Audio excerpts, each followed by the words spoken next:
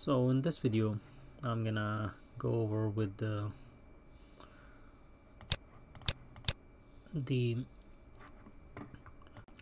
how to map a network drive. So basically a network drive is when you click on, I hate it when you can't find my computer here, this PC. So these are all of your drives, right?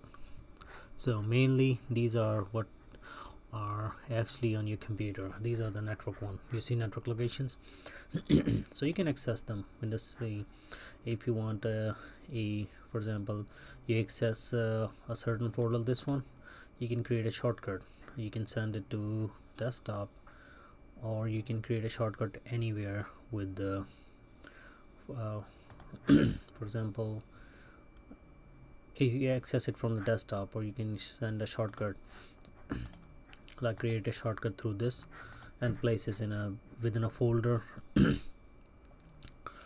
So what for network drive, you have to have that path. And for example, when I joined this company, they each company has different thing, but they all have a file server and you get your space on the server, which is running 24/7.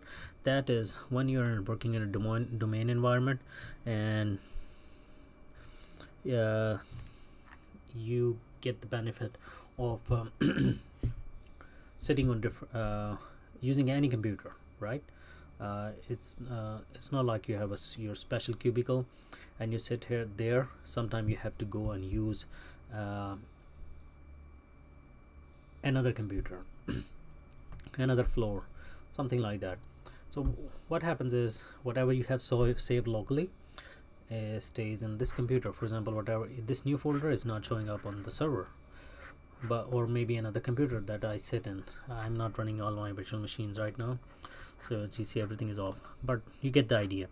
So whatever I am working on this computer, and the next day somebody else is sitting there, or for some reason that computer is not letting me work, it's not loading the files or websites that I have to work with, and temporarily I have to sit on another PC. Then the network location comes into play. That is basically you can share all your files over there, and wherever you sit, you can go to that location and access them. But what if, like in my case, I have the same PC every day, no matter what, I sit on that cubicle every day, and yes, all of my files can be saved on that local computer and no problems. Right? But there is a network location where they update the files, and I have to constantly access that. Like each day I have to go and access that. There are many different ways. For example, for one location I get the email, so I have to check my email every day and copy that link. I can do the same for this network location as well. I can put that in the email and just click it, or make a shortcut on the like here, use the shortcut. But what if I want to have that like Windows have a feature that you can map that network drive and put it as a drive in your computer, like this piece, like C or D, and all you have to do is just click on that one and it opens up right exactly that folder. For example, just for example, that I have to access network, oh come on, network. Let's open a new window for clarity. So what if I have to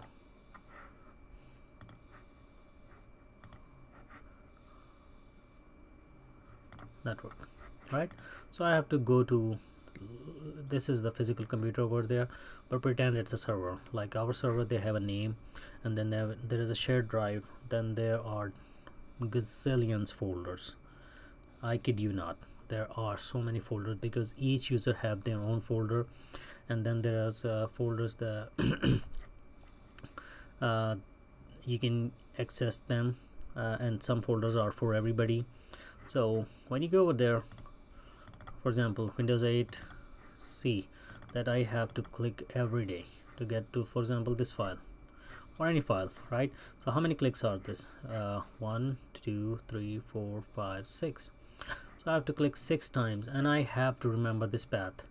Yes, I can save it, but there's an easier way to put it as a network drive. So whatever the content is there, it shows up as a drive on your here, and you're happy. So for example, this PC,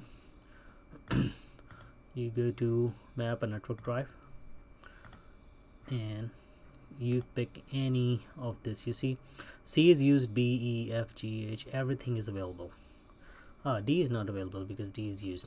Alright, so my name is Imran. Let's see, it's my location and I put A is, oh sorry, I there. So I copied pasted this web address, but I could browse as well, go through everything and click OK, and it will do the same. Once I click finish, there was an option that it will say connect at the startup, like as soon as you're logged in it connects to this one. So but you see it acts up between this and this. The only difference is in the icon is that it looks like a network connected, and that's how you know that it's a network drive. And when you click, it takes me directly to that folder and I can access all of that. It's very easy, one step. It makes your life so much easier. So this is how you map a network drive, and this is why it's being used. Yes, there are other ways, but this is the most elegant way, and this just sits in your my computer. If you like this video, please rate, comment, share and subscribe, and you have a good night.